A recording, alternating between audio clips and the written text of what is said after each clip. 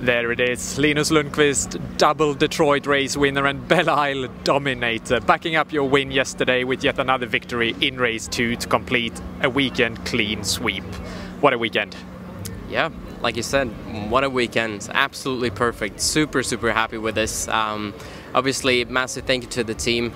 They gave me such a great car from day one since we rolled out. So it was just about puzzling it together, making sure I'm comfortable around this place, which is not easy because the bumps are very aggressive. But yeah, we managed to get the double pole and then to back it up with the double win yesterday and today. I'm over the moon about this result.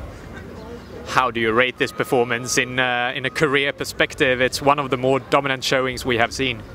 Yeah, I think it's definitely up there by some of the strongest drivings that I've had in my career, I believe. Obviously, I love this place. This was my favorite track out of all the ones that we've been to last year, so I was happy coming back here, but you never know because it seems like you can be on pace, but even when everything feels good, you can still lack a little bit of pace. So, you know, I was just happy to see out of practice 1 that the pace was thereabouts, and then we just pulled it all together in quali, and I knew from quali that, you know, the pace advantage that we had was quite significant, so it was just about, you know, making sure that we had good out laps, good first 2, 3, 4 laps and build a bit of a gap and then just go into management mode. But management mode around this place is not like any other place because it still means that you're pushing flat out and one mistake and you can end up in the wall.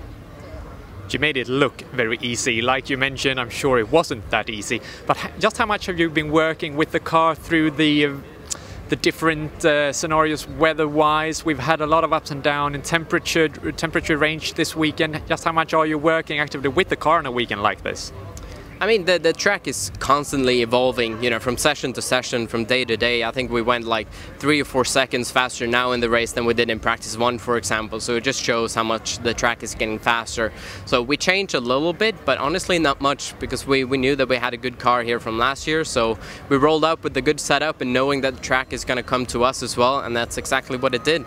So yeah, I just tried to obviously adapt to the new conditions, see where the line is, where the rubber is laid down, and yeah, try to maximize it. Next race coming up already next weekend at Road America. Looking forward to that? Absolutely. I feel like we're in a sweet spot both with myself and the team. Obviously Road America is a very different track compared to this one, but I feel like we can be faster as well. We had a good package at all the road courses so far that we've been to, so we just got to hit the sweet spot on that one as well. So yeah, I'll focus on that.